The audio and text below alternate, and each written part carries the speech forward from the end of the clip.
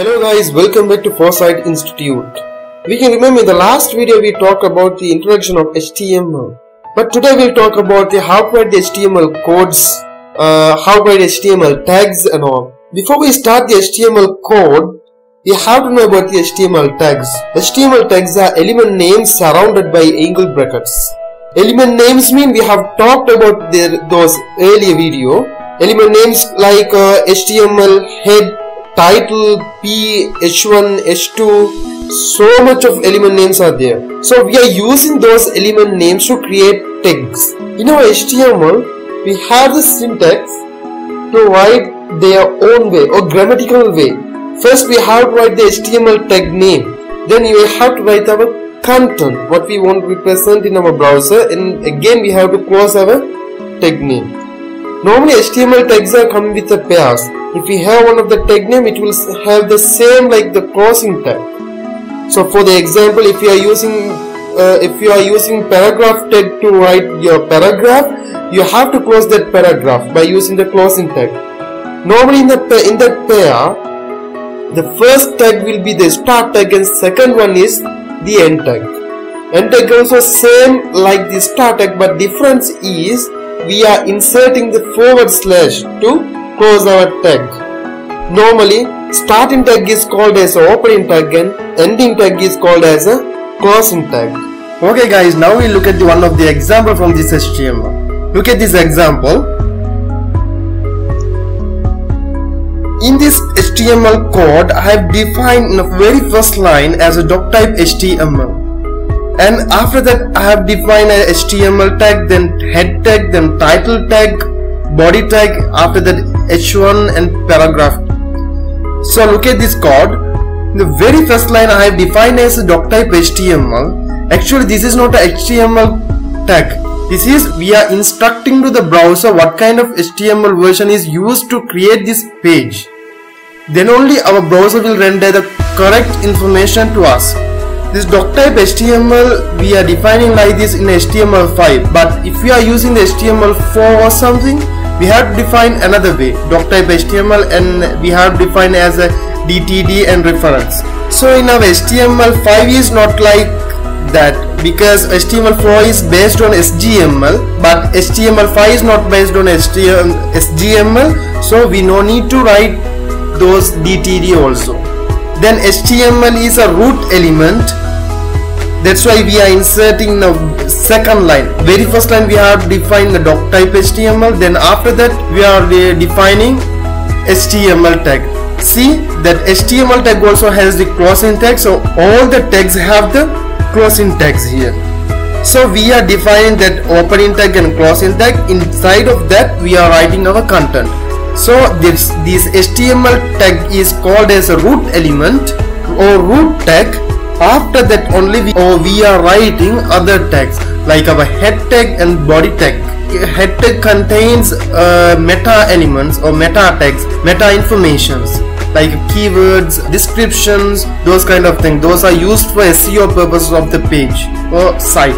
And after that we are inserting we are adding the title also here. Title means you can see this title in your browser tab. I have defined here like a Foresight Institute between the title tags. You can see this output in your tab of your browser.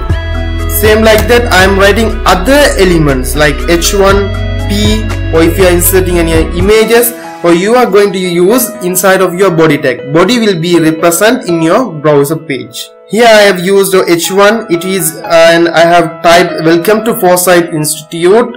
It will be the title or it will be the heading, because I have used here H1 tag. It will be representing or it will be giving the large font size. Or you can use H1 or H2 or H3 or H4. There are 6 different kinds of heading tags. Then I have defined the paragraph tag, one line paragraph here. This is my first paragraph. So it will be represented like one of the small line, small size of font. Now look at the output of this page, output of this code. It will be like this. You can see here in the tab you are seeing, or you are seeing Foresight Institute, because we have written in our title tag.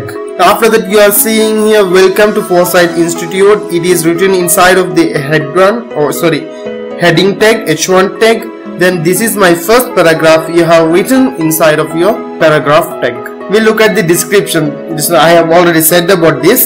Just we'll look at the description. Here the doc type HTML, it is a declaration defines this document to HTML5. As I said earlier, we are defining or we are instructing to the browser what kind of version of HTML that we are using to create this page. Then next one is that the HTML element is the root element of an HTML page. Now we have to write the HTML tag when we start to write our HTML page, because we are starting our HTML page by using this HTML tag. The head tag or the head element contains the meta information about the document. As I said before, we are using this head element or head tag to SEO purposes, because we are adding the meta elements or meta tags for SEO purposes, for as like keywords, SEO descriptions, those kind of things are used for our SEO purposes. Then title element specifies a title for the document. The body element contains the visible page content. You saw that H1 paragraph, those were defined inside of this body tag. Then H1 element defines the large heading. Then the paragraph element defines a paragraph. So some other kind of HTML text, for the example, HTML, as we have talked about that, head we have talked about that, title also we have talked about that, and body, then H1 to H6, paragraph, span, image, video, table, order list, unorder list, data list, horizontal line, break, bold, italic, underline, divisions, caption tags, and etc. There are so much of tags are available in our HTML. We have to use those tags to create our we have to use those kind of tags to represent our page. Well guys, this was all about this video. In the next video we'll talk about something newer than this. Until then, keep learning. Thank you very much for watching.